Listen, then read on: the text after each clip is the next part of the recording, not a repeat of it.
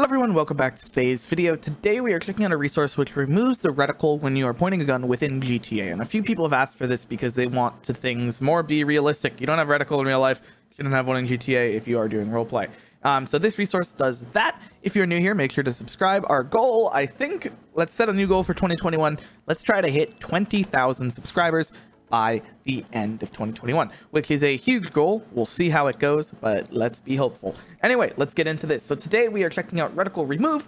In order to install this, you're going to go to the link in the top of the description and go ahead and click that GitHub link directly from the plugin page. This will take you to the releases tab, and you're just going to go ahead and click download the source code zip for the latest release. Open this with WinZip, 7-zip, WinRAR, whatever you use to open up these files. Windows also has a built-in file opener as well. And then you're going to navigate to wherever your resources folder is. If you are on a localhost server data folder, you're just going to go server data resources, or however you installed it locally. If you're on TX admin, it's probably in your TX data folder, which is also a local install. But if you are in Zap hosting, they're going to give you an FTP file access, which should allow you to navigate directly to your install as well for your resources folder. And then in here, what you're going to do is, this is an important one because a lot of people mess this up on other resources and then everything doesn't work.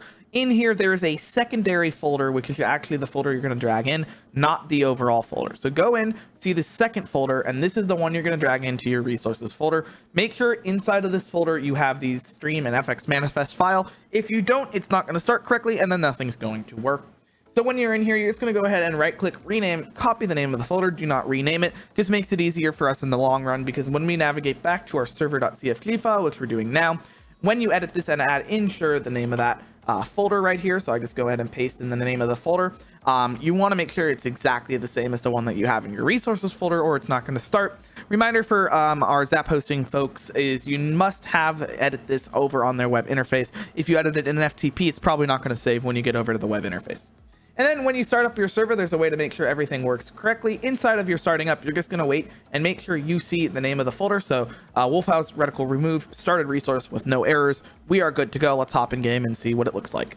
All right, so I am in game here. I'm going to pick up a snowball, and then you can see if I go ahead and select the snowball and aim, there is no reticle. I can't see where I'm aiming. So it just makes it a little bit more realistic for the folks who want more realistic aspects inside of your FiveM server.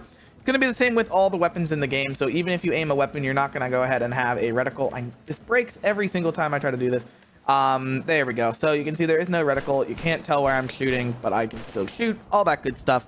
So hopefully this made your server more realistic. Hopefully you can use it in your server. If you have questions, leave them on the resource page for the author. But otherwise, make sure to subscribe, like, and comment, and I will see you in the next video tomorrow. Have a great rest of your day.